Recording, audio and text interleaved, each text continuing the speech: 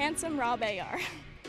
Yeah, we bought him when he was a 5-year-old doing first level, and I've brought him up with my trainer and my parents and everything, and we've brought him to Prix St. and it's the most special thing to be able to take a horse from the beginning and teach him up the levels, and being able to, I was also learning myself, so we were learning together, which was a really cool experience. He was there just for training, and we were trying a different horse, and we're like, let's try this, the Willie Arts. He's like, try this one too, and we tried him, and my mom, my trainer, and I were both just so like, oh my gosh, this is such a cool horse. And it was like, from right there, it was like, this is the beginning of a really cool journey.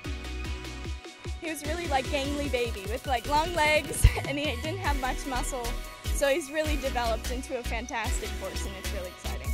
He's so big.